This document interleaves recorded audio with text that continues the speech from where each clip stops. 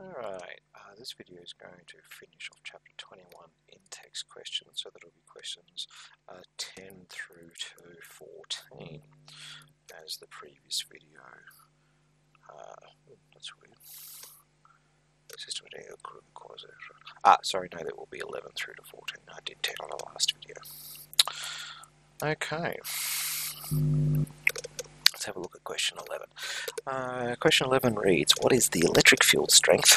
0.2 meters from a point charge of -6 microcoulombs in both magnitude and direction. So let's start off with our variables. We have here a distance of 0.2 meters. We have a point charge Q equals -6 times 10 to the -6 coulombs. Remember, micro is 10 to the -6, and we're looking for an electric field.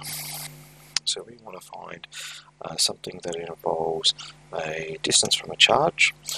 We want to find something that involves the charge itself, and we want to find E.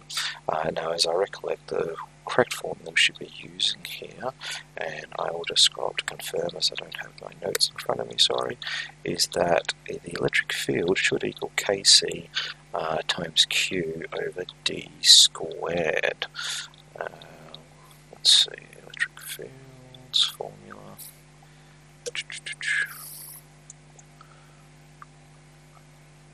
Where is it?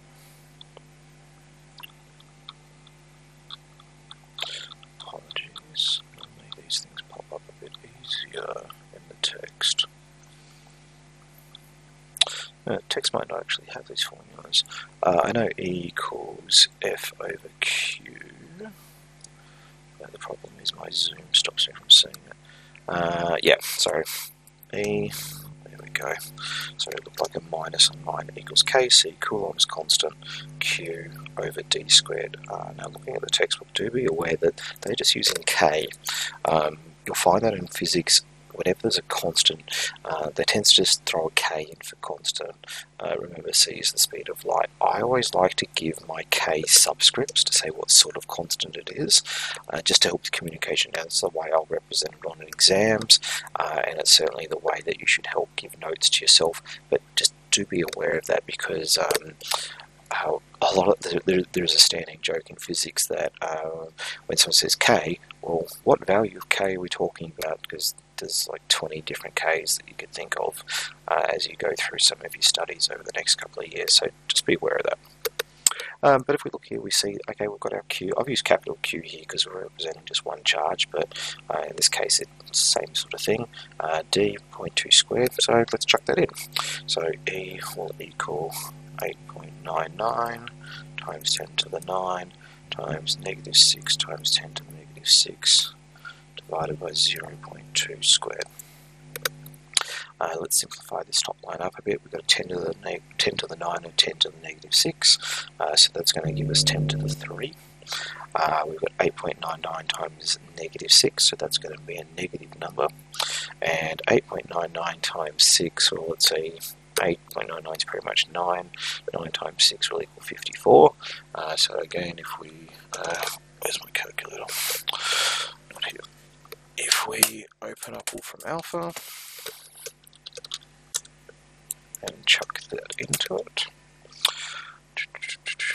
8.99 times 6 will give us, should be around close to 54, 53.94, which, so 53.94 times 10 to the 3, and 0.2 times 0.2 squared, 0.2 times 0.2, or 0.2 squared, 0.2 to the power 2 should be somewhere around 0.04.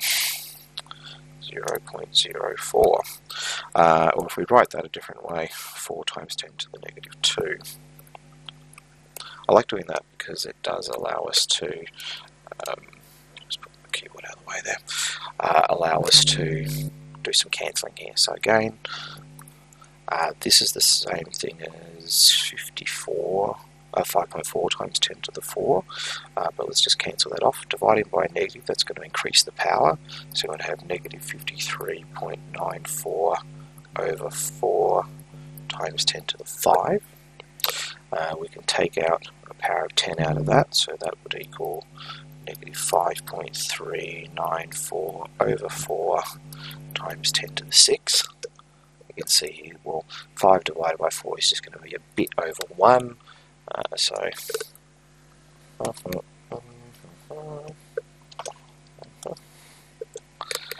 5.394 divided by 4 gives me 1.3485, so let's round that off, equals negative 1.35 times 10 to the 6 newtons per coulomb. Don't forget our units.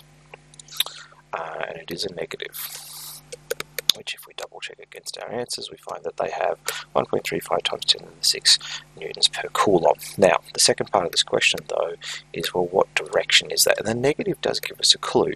So it's asking about electric field strength. So remember, in an electric field, if I draw a quick electric field here, we have a negative charge. Fields flow into negative charges. Okay? We always draw it as flowing into a negative, because remember, our test charge is positive. We haven't been told what sort of charge we're putting into this. Question 11 doesn't say anything about what sort of charge we're putting around it, so we have to assume it's a test charge. Being as it's positive, is a positive going to be pulled towards the negative or pushed away from the negative? Remember, opposite signs attract, so the direction would be inwards. Not left or right or up or down or into the page or out of the page, but inwards towards the charge. Okay, so you've got to be careful, or got to be clear with the sort of language we use for directions. We don't have any sort of setup of different charges to say, oh yeah, it's flowing to the right or it's flowing up or down. You sort of need to figure those bits out. Okay, let's have a look at 12. A metal sphere of radius 35 centimeters. Let's draw that. And whenever you're doing a question, I'm just going to turn that to meters straight away. When you're ever doing a question, you get a sort of small description, draw it down straight away. Don't even read the next bit of it. I've read here, I've got a metal sphere, that's a circle, radius 35 centimeters. Bang, let's put that in. Don't even bother about waiting for it. Carries a charge over its surface of 16 microcoulombs. Okay, let's put that in. Q equals 16 times 10 to the negative 6 coulombs. Okay, convert to metric as you're doing it, or to convert to SI, sorry, as you're doing that. What is the potential at its surface? Now, the symbol for potential is a V. Now, I've written here R equals a radius. Do be aware, though, that not all formulas would use R for radius. You might get S for displacement, you might get D for distance. The formulas in the textbooks, the formulas that I give you in class, they can be a little bit different. But the thing is, we're all talking about the same thing here. We're talking about a straight line from the center to the edge. Now, when we have a metal sphere like this, we can consider it to be a point charge. And so the potential is, well, what would it be to bring it to that distance away from the center? Because if I'm bringing something from all the way out here, all the way in, I'm bringing it near this charge here, and this charge here, and this charge here, and this charge here, and this charge here, and all the charge spread around. The good thing is that this stuff over here would be closer, this stuff over here would be further away, but if we average it out, it's as if it was in the middle. So we can just treat it as if it's all right in the middle.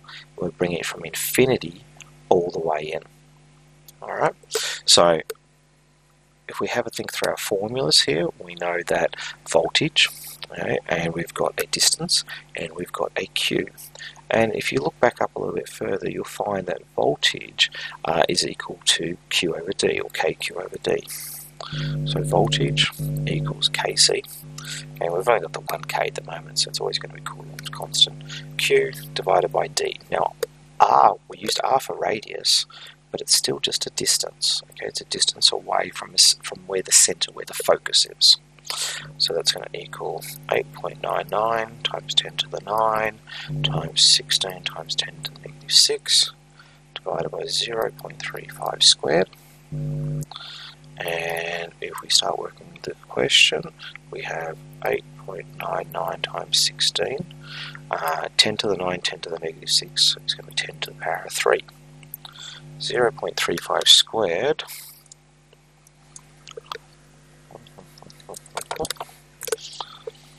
gives me an answer of 0.1225. Okay, or let's write that with things 1.225 times 10 to the negative 1. The reason I do that is because it allows me to use some of these powers and cancel things off. Makes it a little bit easier to see. 8.99 times 16. Well, that's going to be 9 times 16. 9 times 16 would be 90 plus 54, so what's that, 144?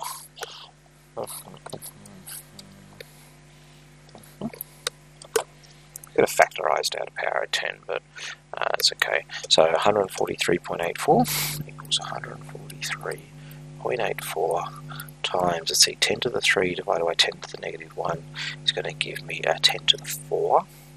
We're going to divide that by 1.225. We could reduce that down. I'm just trying to show you guys math tricks here to help speed up your processing. So, I mean, I could have just chucked all this in the calculator at the start, but the more you work with numbers, the faster you'll get, and the easier you'll see what a solution should be near before you actually get into working with it. So this would be 1.44 times 10 to the 6 divided by 1.225. And if we look at this, we can see, well, that's going to go into that once and a little bit more. So now we just need to divide those two numbers.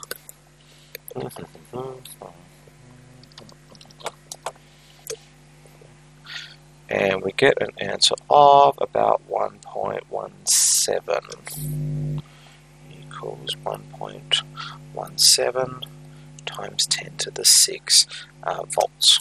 And that was in volts. Let's go to our answer key, double check that.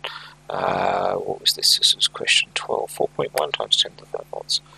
So I've done something wrong there. Let's go back and double check my math, because something has slipped up. So I'm going to enter the whole thing to begin with and see what happened. Oh, I see what happened. I'm a bit of a twit. Do apologise.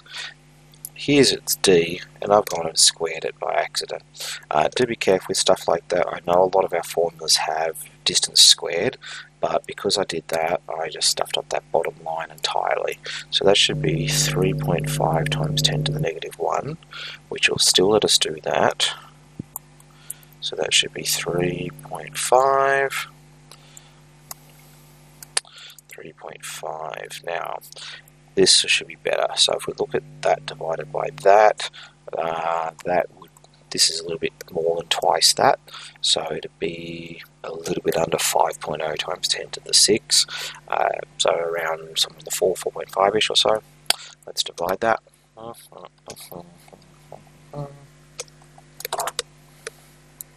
And if you did catch me doing that earlier, doing that wrong, good job there. That equals 0.411 times 10 to the 6, or 4.1 times 10 to the 5, which is the answer in the back of the textbook, I believe. Double check that. Question 12. Yes, 4.1 times 10 to the 5 volts. Okay, so remember, no one's infallible. Do double check your answers, and try to reflect and find where you've gone wrong if needs be. I'm not perfect, I do make mistakes, but we check to make sure. Okay, let's have a look at the next one. 2 points in space are at electric potentials of 18 volts and negative 6 volts respectively. Calculate the potential difference between those 2 points and the work in moving a 5.5 microcoulomb charge from one point to the other. So we have 2 points, let's label these 2 points. We'll call one A, call one B. The voltage here equals 18 volts. The voltage here equals minus 6 volts. So the first thing it's asking for us is, well, what's the potential difference? Remember, potential difference is just voltage. So what's the difference in voltage between this number and this number? And we can see it's a fairly trivial thing, that the potential difference, remember, delta means difference, equals 18 take away negative 6. Whenever you have a difference, subtract one from the other, gives us 24 volts. That was pretty straightforward. B is a slightly more complicated one. We have a charge, so I have Q equals 5.5 times 10 to the negative 6 coulombs, and we're going to move it from here over to there. So we have a...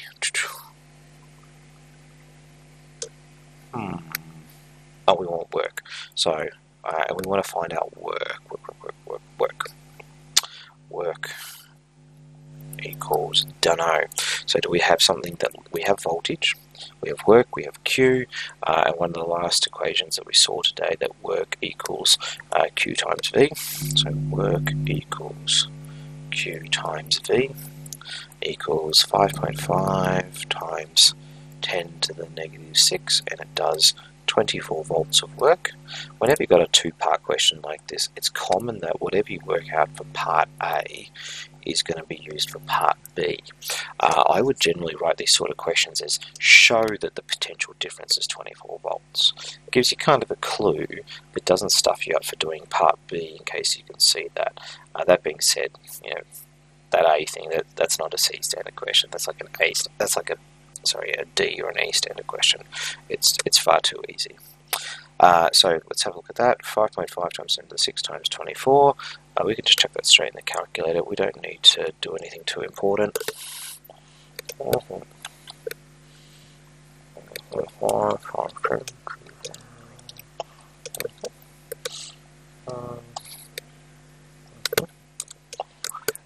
Which should give us 0.000132, so that's 1, 2, 3, 4 decimal places. 1.32 times 10 to the 4, negative 4, sorry, joules. Remember, it is work. The symbol for work is, or the unit for work is joules. And we see that, yeah, those are both correct, though they've rounded off to 1 decimal place. Final one for this video, let's have a look at 14. Two metal plates are placed vertically 30 millimeters apart. Okay, so let's do that. Vertically. Okay, you might go, well, why don't you draw it the other way? The actual clue's in the next bit of the sentence. The top plate is positive, so say we're going to have a top and a bottom, not vertically lined up. Okay, sometimes the language of these sort of things sucks, but if we go back and have a look through, nothing else about gravity or anything. They are 30 millimeters apart, so the distance is 30 times 10 to the negative 3 meters, or 3 times 10 to the negative 2. Okay, meters.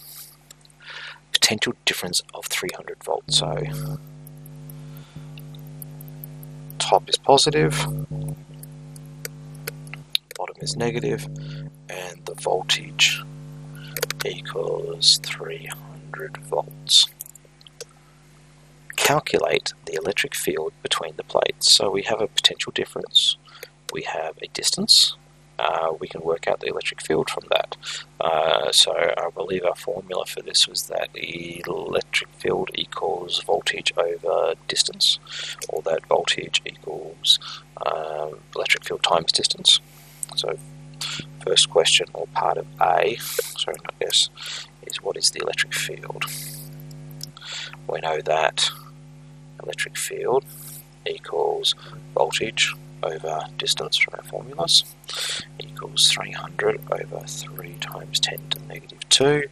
So it's going to give us 2 zeros, so that should equal 10,000, or 1 times 10 to the 5. Sorry, 10 to the 4. I can't do math. 1 times 10 to the 4 newtons per coulomb. Let's have a look at B.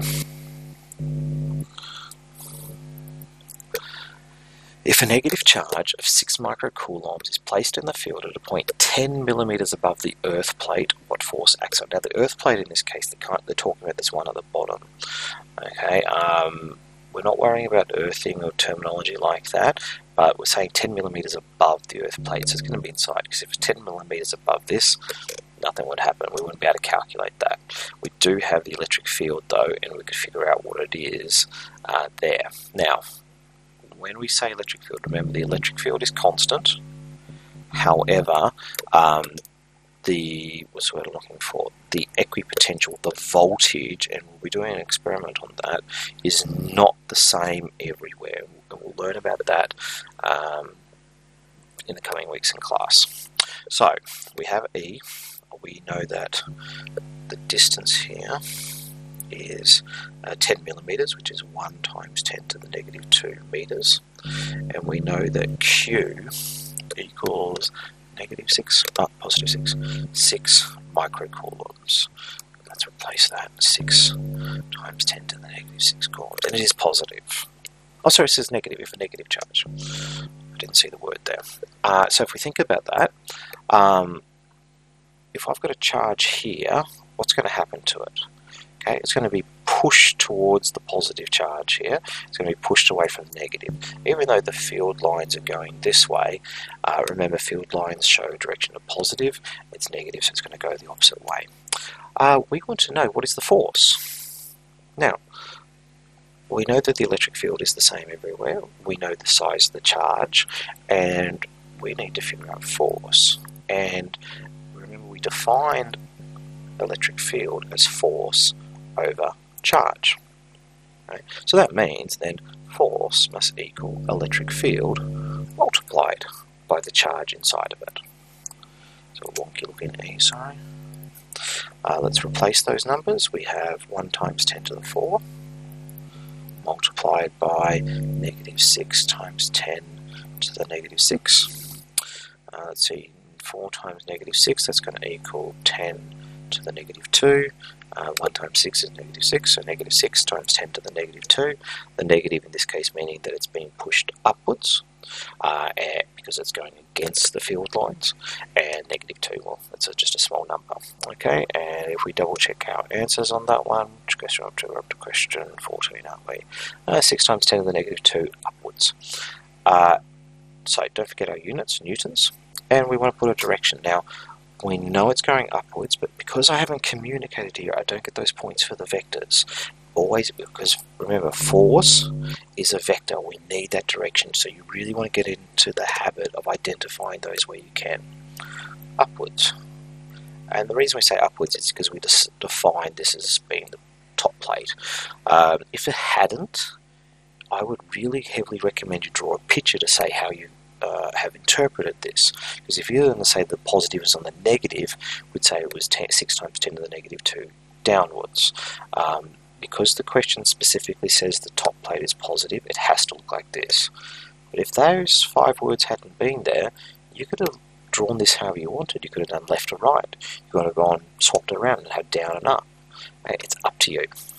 It's just a matter of communicating to the person in the room, me generally, about what you're actually seeing here. Okay, calculate the energy gained by the charge as it is moved up to the positive plate. Now in the previous question we got told that it is 10 millimeters, 1 centimeter away from the bottom plate. And we didn't use that number, but we need that number now.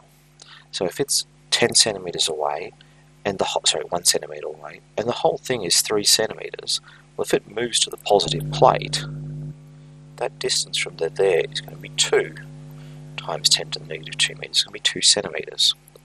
So we know that S or D, depending on what formula we end up using, is 2 times 10 to the negative 2 meters. The whole thing was 3 centimeters apart. It started 1 centimeter into it. It's moved up to the positive plate. Okay, so we've got S. Let's work out, we want to find energy, work. And if I think back to our notes, we had that work equals QES. So let's see, we've got S, we've got Q, and we know E. Okay, sometimes it can help just go, well, I want work. What's a formula that lets me solve for work? Do I have those things? Could I find those things out? Could I assume some of those things? In this case, we do have them, but they're spread over a couple of questions. So that's going to equal negative 6 times 10 to the negative 6. Yep.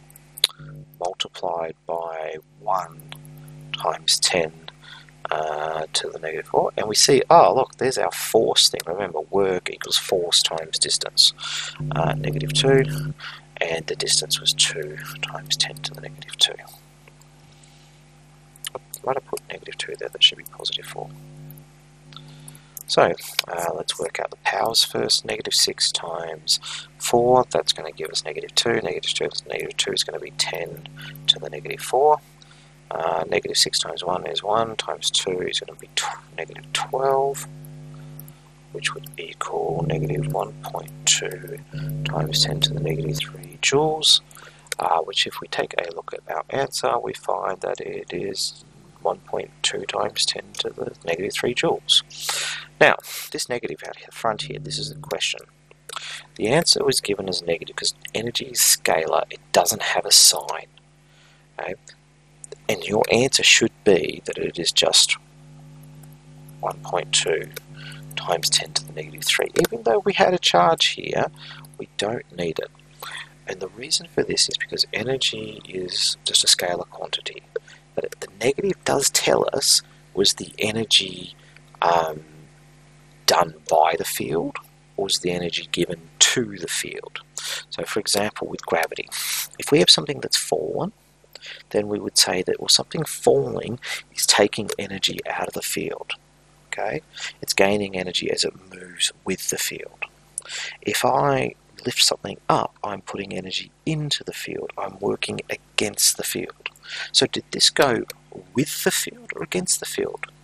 Right? Well, in this case, it didn't. It was a negative item, and so it got flipped the other way. But it did what the field pushes away positive things and attracts negative things. So the field did the work. The field gave away some of its energy to the particle, and that's what that negative there means. Now, the easy way to think about it is that, well, if you see a negative in front of an energy and you're fine with your calculations, just ignore the negative. That's the first thing to do, and that's what we've done there. But I'm going to just sort of stipulate this is 1.2 times 10 to the -3 joules to the particle. If we had instead said, okay, well, we started 10 millimeters away from the positive plate, and we moved it to the negative plate. So we've got the same numbers here in terms of charge and field and distance. Well, we would have to say, well, what is it that we've actually done? We've pushed energy into the field, right? And so do be careful with these negatives here. We just let the field do the work. If we did against the field, we would have a negative displacement, and then we'd end up with a positive number, which would mean that we've put energy into the field. Okay, now that's a really hard concept to start wrapping your head around, and hopefully it'll make sense over time, but it's a good first introduction. Okay, that brings us to the end of this video, as the next set of questions are the one-star questions at the end, and I'll address those in another video. Thanks for listening, guys. Study hard.